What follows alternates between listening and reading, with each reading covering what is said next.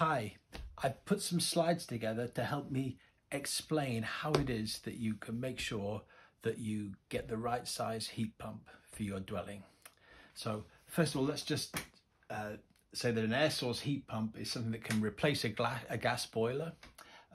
It supplies hot water for the domestic hot water for the sinks and showers and so on, and also water to heat the radiators to keep your home warm. And they typically come in various sizes. You get little ones that may be 3 kilowatts, and then there's 5 and 7, there's Goldilocks ones perhaps, and then there's the big heat pumps, the 8 kilowatts, 11 kilowatts, and they go up even more as well. So those are the sizes. And how do you pick which one to have for your home? So how big a heat pump do I need? Well, you can replace this question by a second question which will lead you to the right answer, and that is this question, which is, what heating power do I need to raise the temperature by 1 degree Celsius? So if you're in a dwelling of some kind, you want it to get a little bit warmer, 1 degree warmer, how much extra power do you have to put in? We'll be able to get to the heat pump size if we answer this question first. So dwellings are all very different. So here's a detached house, or a representation of a detached house, and when you start putting power in it, it starts leaking out. So it flows out through the windows, it flows out through the walls, flows out through the floor, so particularly on the ground floor of a property, and through the roof.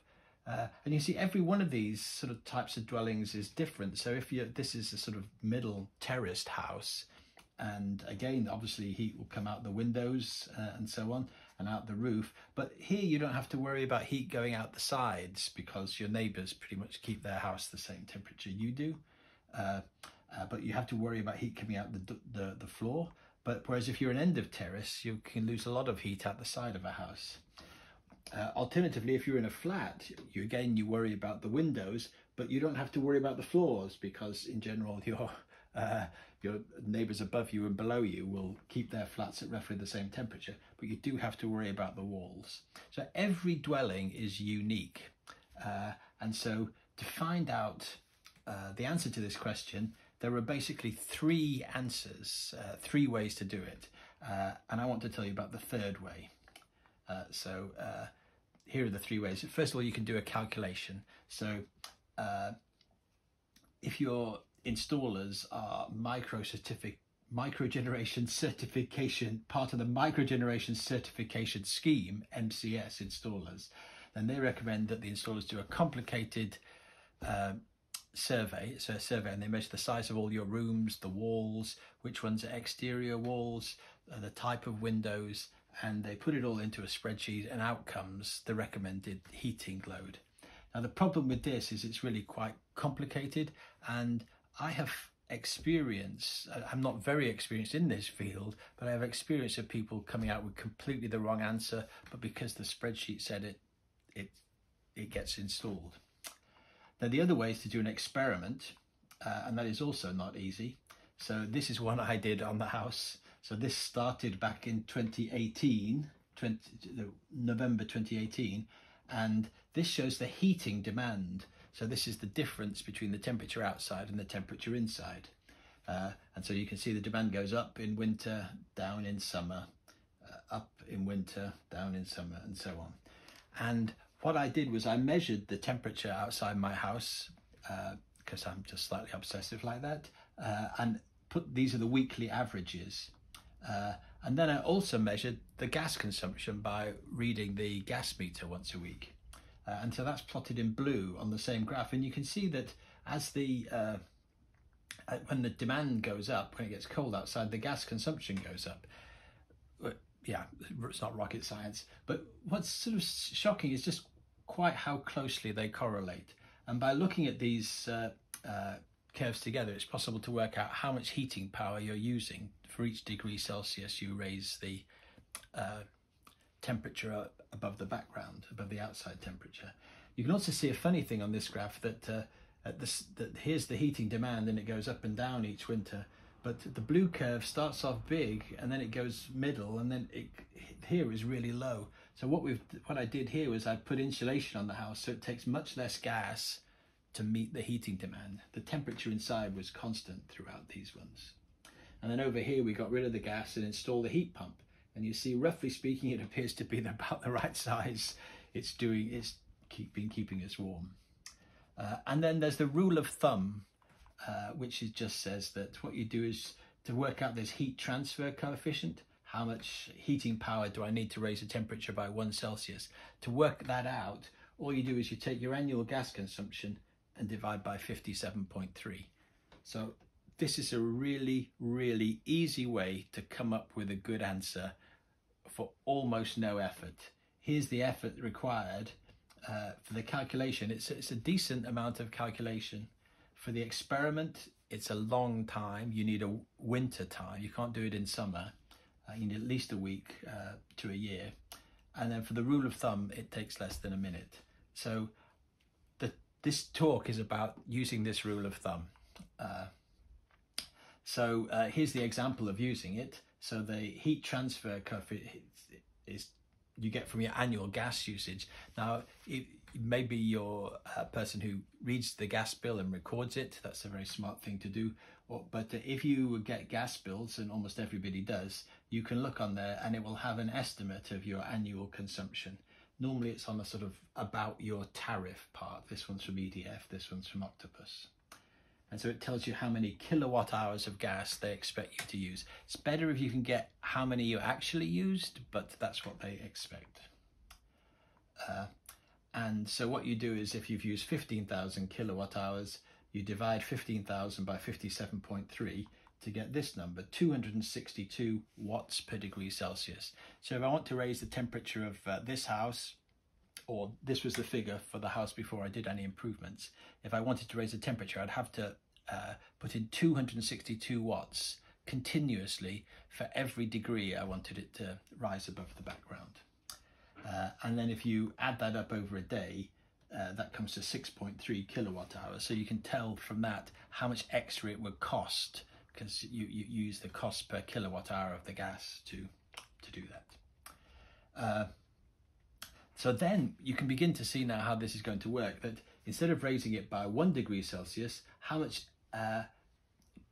extra power would you use to raise it by 20 degrees Celsius? So that's basically the heat pump, what load the heat pump will need to meet on the coldest days. So, and that comes out to, you just multiply the 262 watts per degree Celsius we worked out previously, we just multiply that by 20. So we get 5,236 watts, or 5.2 kilowatts. And that's 126 kilowatt hours of heating per day. And so that's the rule of thumb. And so for the rule of thumb for the heat pump size, it's basically just the heat transfer coefficient times 20, and it comes out at 5.2 kilowatts. You can see you just take the gas, divide by 2,900, there's your answer. It's a very simple and straightforward thing to do. For those of you who hate formulas and maths, you can do it on a graph. Here is the annual consumption, gas consumption along the bottom.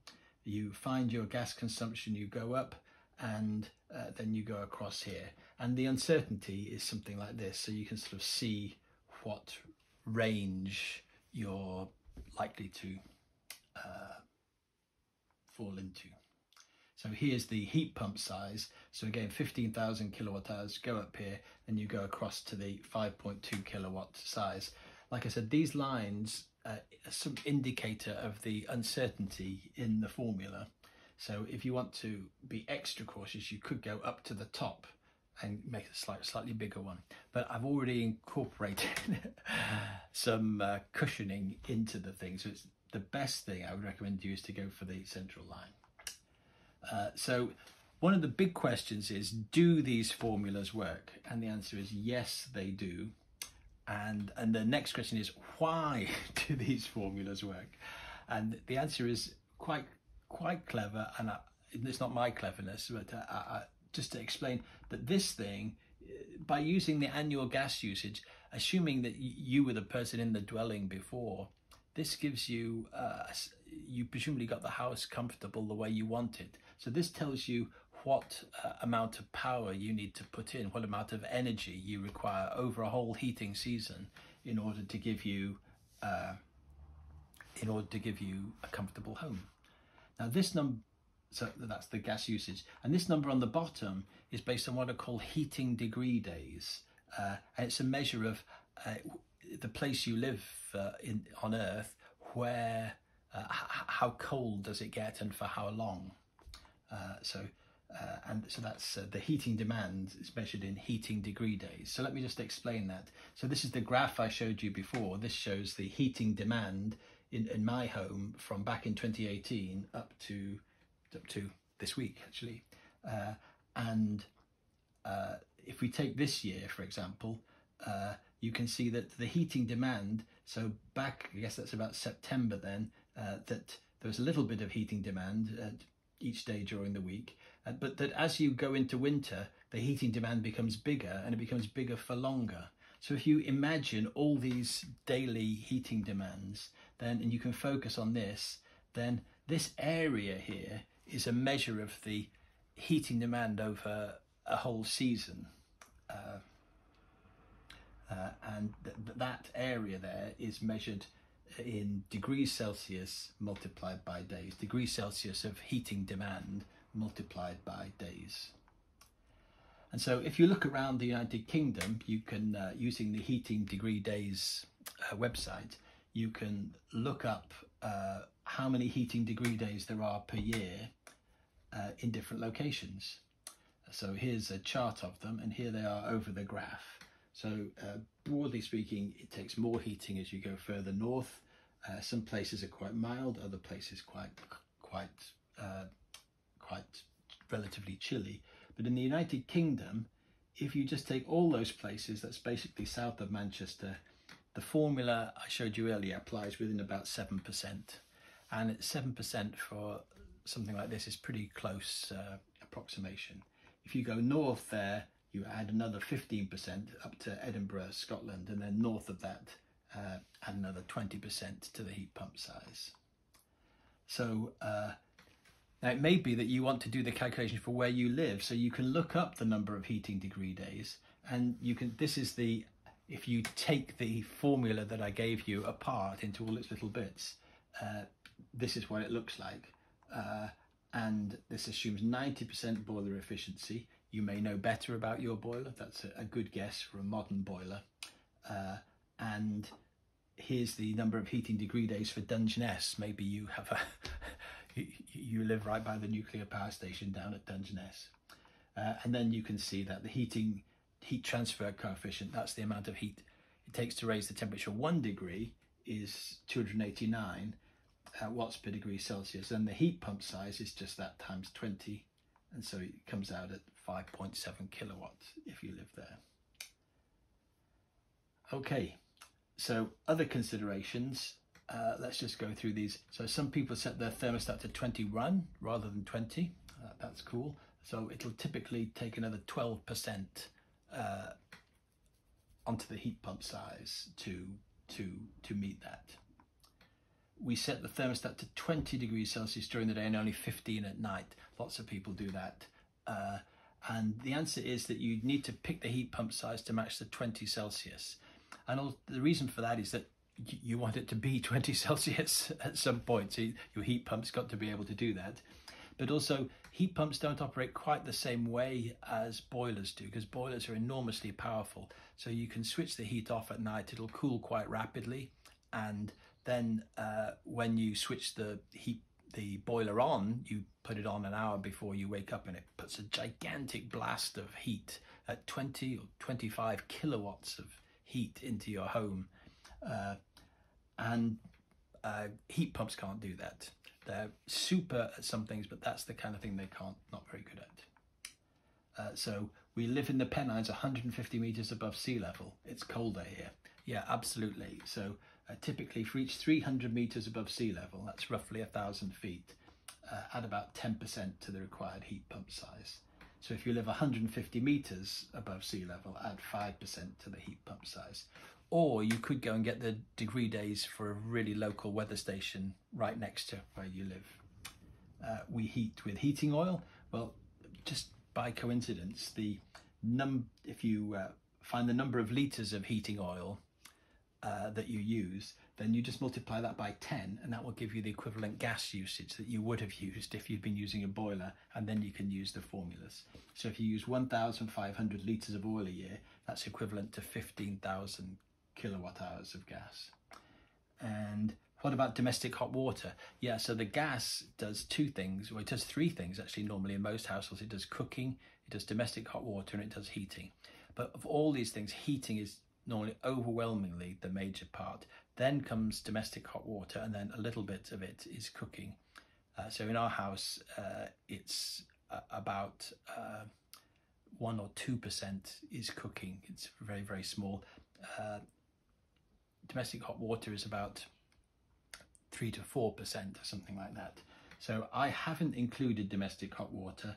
What it does is it produces, by not including it, it produces a slight overestimate for the heat pump size you need. So I feel that's safe. So here's the summary. Here are the two formula that I think are going to be really useful to use as rules of thumb. And I think these will give answers within about 10% of the correct heat pump size. And so if someone suggests a heat pump which is much, much larger than this rule of thumb suggests, you need to ask them, you need to have a discussion about why that is. Like I said, in my experience, I've come across two people that have been recommended heat pumps that were 3 times larger than they actually required, and that's a waste of everyone's time. So for more details, I wrote articles on the web about those. They're much more tedious. And if you want to find out more, go to the wonderful Degree Days website, degreedays.net, and there you can download free data for 3 years back. And if you want to pay them to get your data for much longer, so you can see how it varies from year to year, then if you get you can pay them £9 a day, and you can download as much data as you like in a day. So thank you very much. That's the end of the talk. I hope you like the idea. My name is Michael de Podesta. This is my blog, Protons for Breakfast. This is my Twitter name, and this is an email. Thank you very much.